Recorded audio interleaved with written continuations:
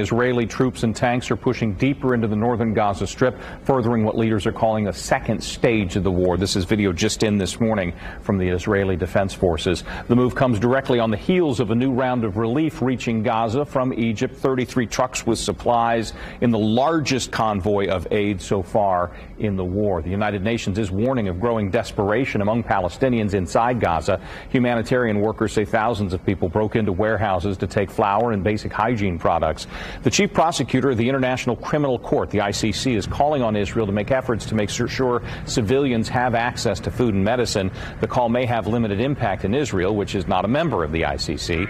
Officials in Gaza now say more than 8,000 people have died there between weeks of airstrikes and the new ground invasion. In Israel, the death toll stands at 1,400, mostly in the Hamas attacks that led to the war. U.S. officials are now warning the war could expand further into the Middle East.